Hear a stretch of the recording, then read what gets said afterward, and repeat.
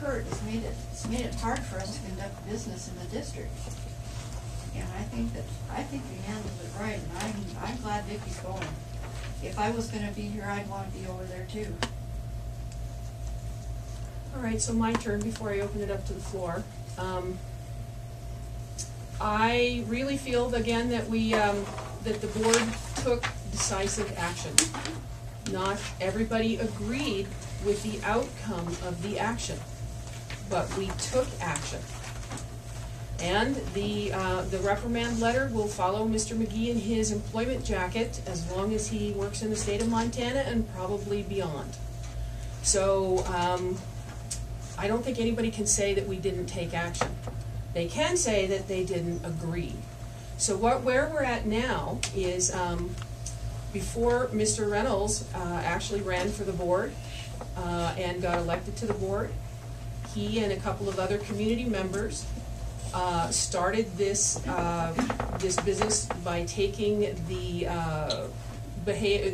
issue to the Office of Public Instruction and requesting that it have a hearing before the Board of Public Education.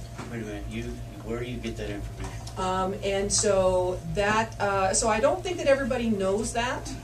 And so I find it interesting that that I think if people did know that, they may have not voted the same when they voted in the election. And that's neither here nor there at this point.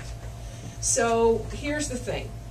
Mr. Reynolds and his additional complainants in this case, because you're not going to own up to the fact that you started this? Are you going to own up to that? Did you say I went to OPI and asked him for this? I'm saying that you went to OPI with a complaint. Is that what you're saying? That's what I'm saying. Okay. Okay. So whether he agrees to own up for that or not, that'll be up to everybody to decide. So here's the thing as I see it. I'm with Mrs. Cornish. OPI is talking all the time about local control, and they run a huge dance during the legislature to try to keep the legislature from infringing on local control.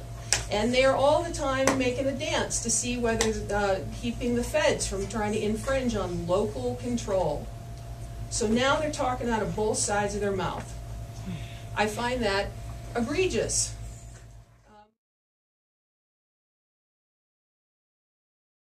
So would you state your name for the record, please? My name is Dennis Partman. Position? I'm the Deputy Superintendent of Public Instruction. How long have you held that? You said there was an initial, phone call, email. Would you remember if that was a man or a woman that It was a female. And for the benefit of the record and folks from the Florence Carlton district who may believe differently, I need to ask if you recall any contact from current trustee Colby Reynolds? No. No. Not to me personally, no.